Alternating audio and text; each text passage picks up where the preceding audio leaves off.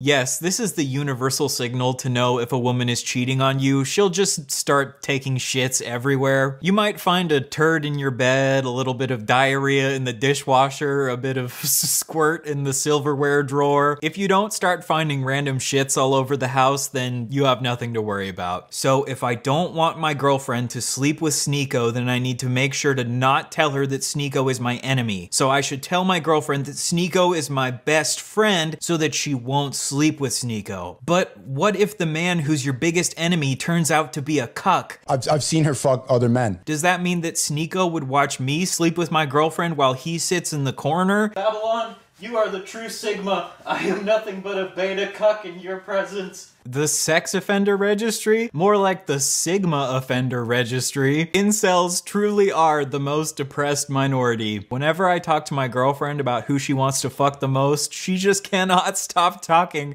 about Hitler. Suddenly, a massive slimy tentacle materializes from the abyss, and the tip of the tentacle begins to penetrate your mind. I moan as the tentacle enters my mind. Waves of pleasure rush over my body as I feel the cuckoldry leaving my body.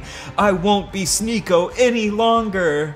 That's right, my child. You are no longer a cuckold. You have rejected the weak and pathetic mindset of Sneako and embraced the power of the alpha. Now go out there and claim your place as a true based Sigma male. Let's quickly recap everything that we've learned today in this incel masterclass. Never tell your woman that you're her biggest fan. Never tell your woman who your enemies are. Never twerk in front of your woman. Never ask a woman if you can kiss her. Just do it. Never give up your seat for a woman because you are Rosa Parks. Never throw a party for your girlfriend. Never wear a shirt that says you love your girlfriend. Never hold an umbrella for a woman. Never restore women's faith in men. Never make women feel fulfilled. If a woman is on her phone and reading a book, this is the best time to talk to her. Always tell women that they are not your type. Make women hate you so they will fuck you. Make sure women don't see you as boyfriend material. Make women feel like they're the last person you would ever date in your entire life. Make sure women know that posting them on social media is embarrassing. Make sure to keep your father away from your woman so she doesn't fuck him. And make sure that women see you as a mythological creature or an AI. I'm gonna go fuck your dad.